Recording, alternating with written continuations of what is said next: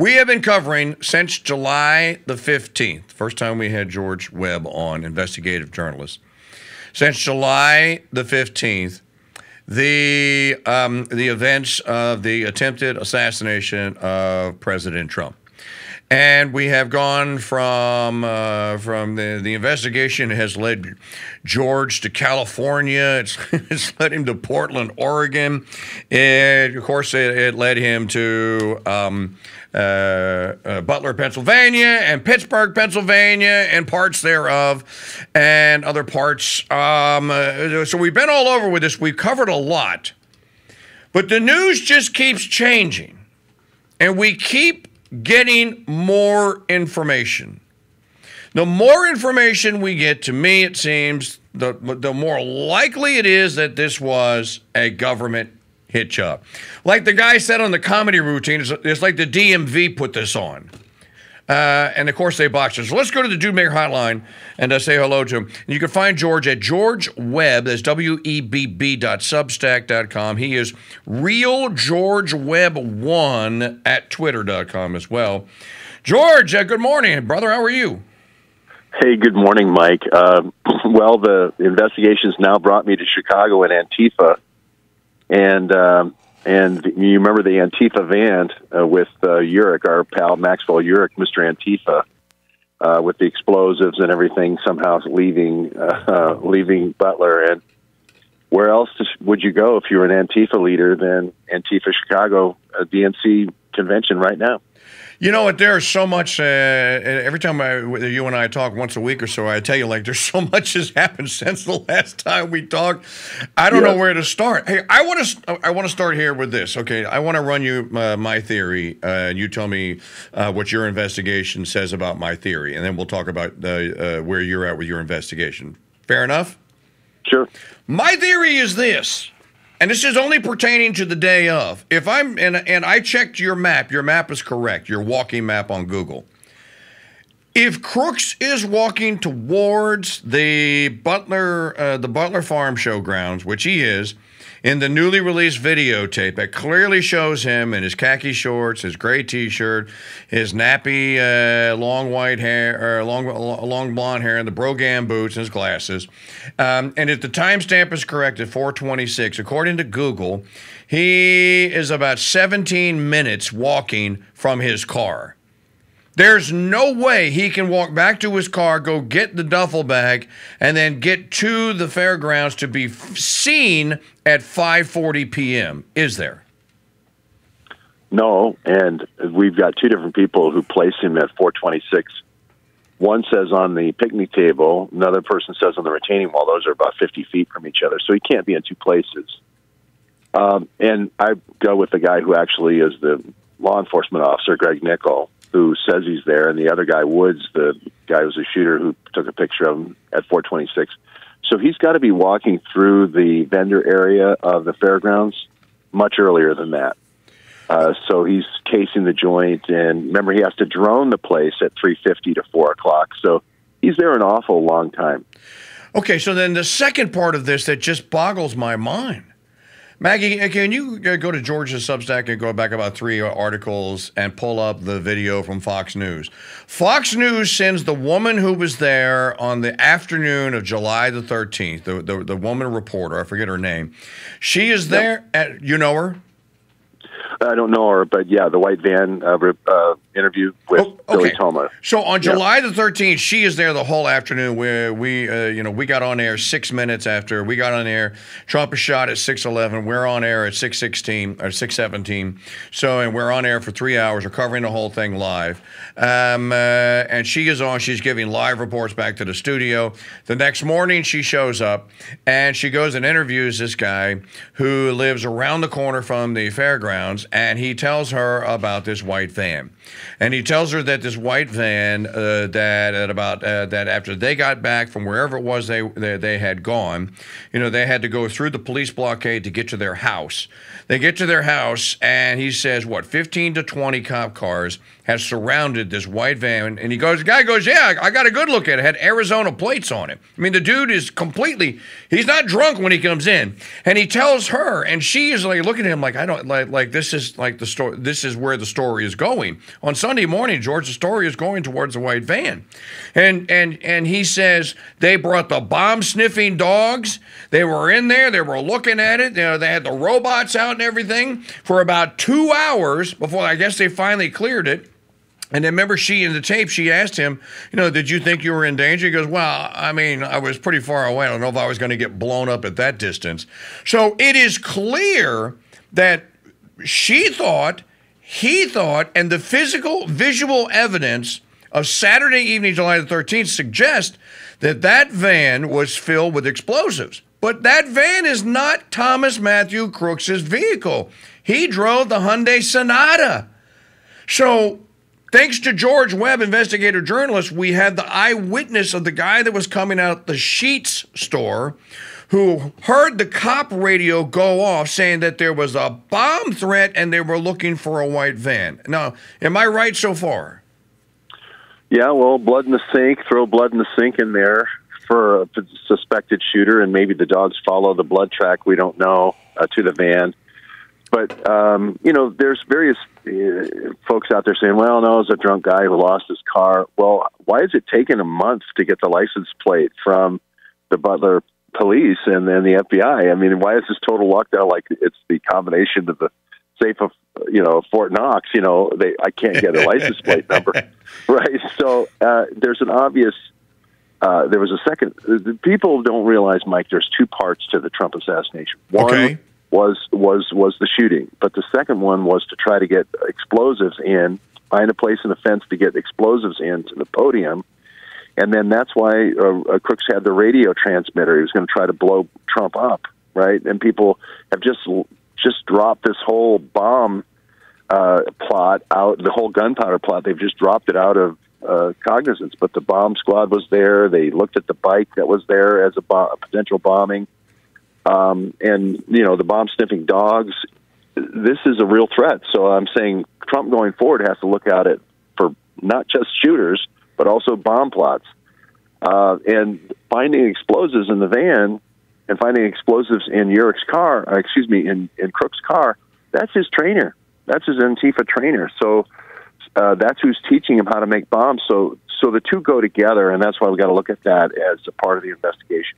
Okay, I want to, and George Webb, investigative journalist on our Dude Maker hotline here with us. I want to focus in now. We found Crooks's car in his walk across AGR grass to the Butler farm show without a backpack, rifle, or rangefinder. My thought exactly, I'm going like, so at 4:26 we have video, there is no backpack. Okay, he's not carrying a backpack. So obviously then the backpack has been smuggled onto the ground somewhere earlier in the day. So it's already, he has pre-positioned the asset, correct?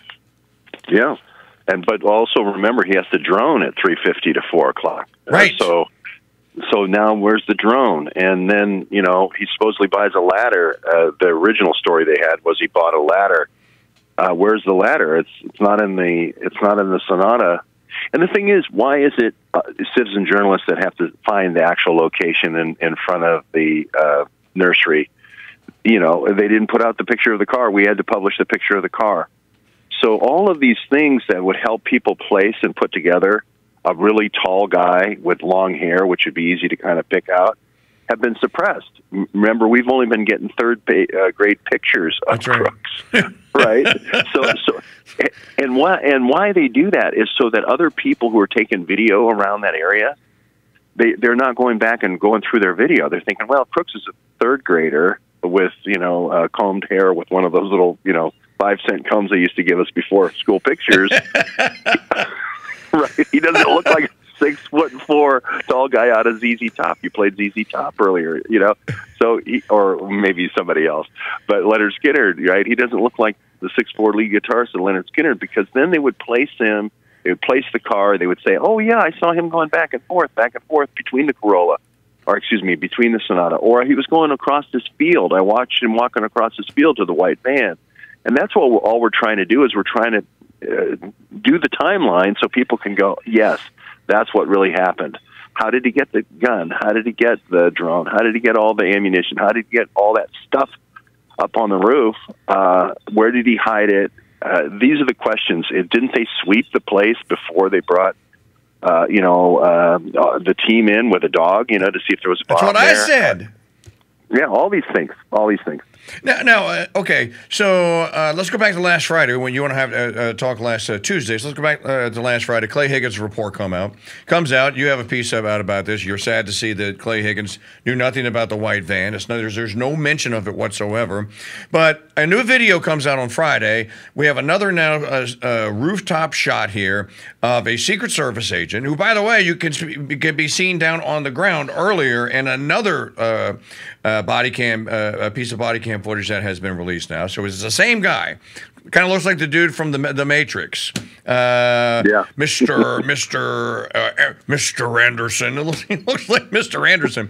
And he has the right sunglasses and everything. There are so many things that stink to high heaven about this. I don't know where to start. Let's start with something that I know that you have covered with this. Who you think that this Nickel guy took the photograph of Crooks from the second-story window, looking down on him, and it's so clear to where if you blow that image up, you can see actually has his phone out. And if you were there looking at that live, you would have been able to probably read what was on his phone. Am I right? Well, you'd come close to it.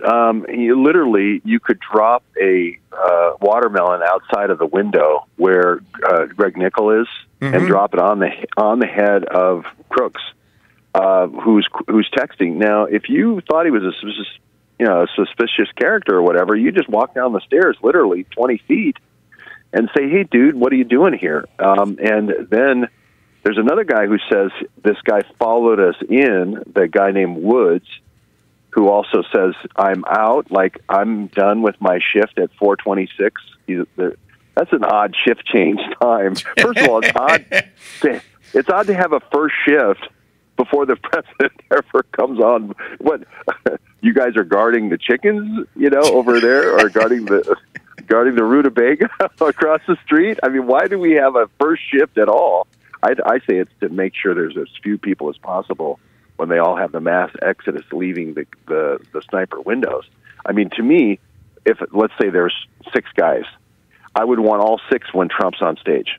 I wouldn't want 3 guys to 3 guys to leave at 4:26. That's an odd shift change time. It was almost like the shift change was predicated on Crooks coming there and sitting on the wall. Oh, he's here. I'm out now. Right now, 3 of us can leave. Right? It's just an odd time to have a shift change. Is there a possibility, George, that the 3 snipers at the windows that left, is there a possibility that they were radioed, and I guess if we had all the communication, we could probably piece this together. Is it possible that they were responding to the call-in of the white van and the bomb threat, and they thought that was more important than guarding the roof? Well, that's not what Thomas said. He said he came and he saw the van was there, and there was no police at 4-ish in the afternoon. It was only later, after sort of toward nightfall, that they'd kind of surrounded the van. So I don't believe that to be true. I think it was later. Okay. It would be in the Fox interview, but I don't think. No, Billy, the guy named Woods, who says I'm out. This was in the New York Times first story. She's saying, I see a guy who looks weird. He came in behind us with his car. He snuck in behind us with his car. And he saw me take my rifle out to the my car, so he knows you guys are up there. To me, that's like, I see Lee Harvey Oswald. I see he has a Carcano in his hand. Doesn't look like he's up to much. I got to go. It just doesn't make any sense. That was in the New York Times. So, again, the odd shift change, the idea of shifts at all doesn't make any sense. It seems like they have 6 there. They have a big pizza party, right? And then they all leave when Crooks shows up. It seems like they want as few people as possible when the deal goes down. Okay, and there's more. George Webb from georgewebb.substack.com, and it's he's doing a great job reporting all of this since the day of he actually traveled there. Now, you're in Chicago following the Urich leak, so I want to go to your post from August the 18th. 43 Skidoo, after 43 meetings, Greg Nichols should know Matthew Crooks. Now, do the logs at the Clareton shooting range show that Nickel was there 43 times when Crooks was there 43 times? No, They don't show him there 43 times, but they show Crooks there 43 times. Okay. What they show is a guy at DHS paying $1,000 for 4 to 5 people, and the 4 or 5 shooter kids or student shooter kids. The student shooter kids are paying $1. Crooks is one of the kids paying $1. So it's sort of like, like the team coach pays the fee for everybody, and then everybody else pays $1 to show that they are willingly participating rather than being forced against their will, that type of thing. He's over 18 when this happens. So this is the period of August until the shooting, 43 trips. But it's definitely state-sponsored. It's DHS paid. Not all of the 43 trips are paid by DHS, but many of them are paid by DHS. So this is a direct connection to state sponsorship. Let's go to George Webb, Real George Webb 1 on August 15th. Here Tony is now denying he started a tactical shooter program last August. There is a tweet here from some woman called Frau Hodel replying to @TonyGuy, and she says, but this is you, right? This is August 8, 2023 Tactical Training Pilot Program, Sheriff Tony Guy, Beaver County Sheriff's Office. Is he denying that there was a tactical training pilot program? No, he's denying that he actually went to Clairton, because that's quite a distance from Beaver, where he lives in Beaver, Pennsylvania. But his deputy, Greg Nickel, is seen often shooting there at Clairton, and he's actually in a Clairton. The Can-Am, the Canadian-American sniper games were after. They just happened to be in town, and they were all at my hotel the day after the Trump shooting. I find that odd, and he was definitely participating on the Clairton team. So I'm not. So what Tony does is he does these corner, denials. He says, "Well, I never went to Clairton. My deputy went out there 50 times and shoots for the Clairton team, but I never went there." So this tactical training program started in August. I say it started basically when the Iranian came in June of 2023 and dropped the cash, and then they started this tactical training program. And Tony tweeted out about it. Tony Guy put out a thing, and it has a white van in the picture. So I'm so happy to start the tactical training program, and there's the white van in the picture. Okay. So we think the white van was picking up all these kids and taking them. All right, we have 2 minutes left here, so I want to go now to your tweet on lone gunman constantly texting himself before shooting.